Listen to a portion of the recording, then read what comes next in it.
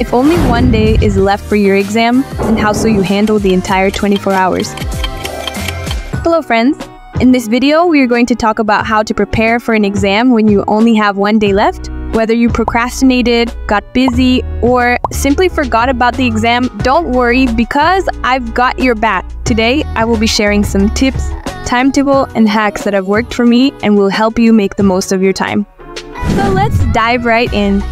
We divided this video into two parts, and in part 1, we will talk about if you have to finish a chapter in 1 hour, so what are the hacks?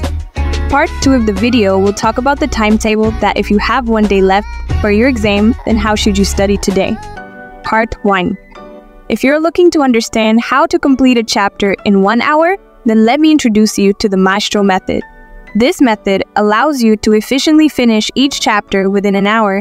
Here's how it works.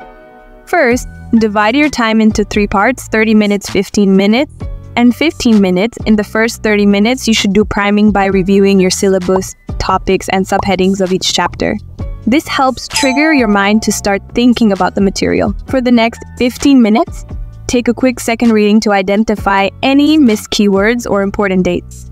Finally, spend the last 15 minutes testing yourself by answering a question. This method can be adjusted to account for larger chapters by increasing the time intervals. Part 2. Now moving to the second part of the video, and that is perfect timetable to study one day before exam. Let's see. With only one day left for an exam and the next day exam will be almost at 8 a.m. That means, for that, you have to wake up at 6 a.m. Changing your schedule 2 to 3 days before the exam can help you achieve this goal.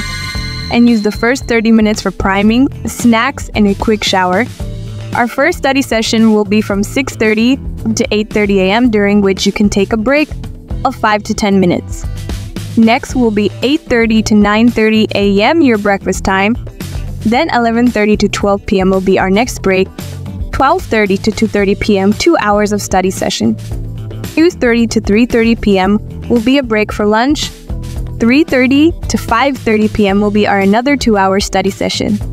5:30 to 6:30 p.m. will be our one of break. And I want you all to going for a walk. At this time, you will not sit in the room. Move out of the house. At this time, you will go to nature and you will feel fresh. From 6:30 to 7:30 p.m., this is the time when you will organize yourself for the next day. Inside this, you can create a list of pending work, or you will set your bag, or you will create a checklist. After 4 study sessions, the next break is from 7:30 to 8:00 p.m. 8 to 9 p.m. you will revise. If you want to revise 7:30 to 9:30 p.m., you can take that time, and now after this, you will not study, you will relax and engage in conversation with your parents, siblings, and friends. Remember to sleep by 10 p.m. and avoid pulling an all-nighter, as it can harm you. Instead, create a checklist and organize your things. One night before the exam, avoid leaving anything for the morning, even if it's for filling a water bottle. I hope these tips will help with your upcoming exam. Good luck!